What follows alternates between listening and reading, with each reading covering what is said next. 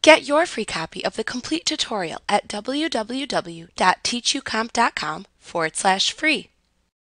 You can use the weekly timesheet window to enter the hours worked by a person within a week, what they did, for which customer job, and optionally how much you paid them. You can open the weekly timesheet window by choosing Employees, enter Time, Use Weekly Timesheet from the menu bar.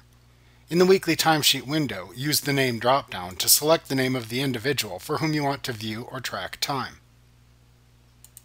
To change the week you are viewing within the window, select any date within the week you want to view from the Calendar Selector button at the top of the window.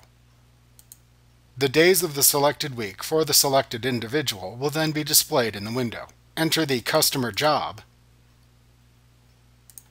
service item, payroll item if you enable your employees to enter hours via the timesheet, WC code, notes, and the hours per day that the selected person spent doing the selected type of work into the columns of the same names that are displayed.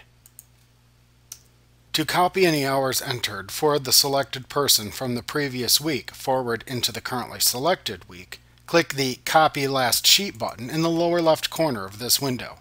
This can save time when performing data entry for individuals who have consistent timesheet entries each week.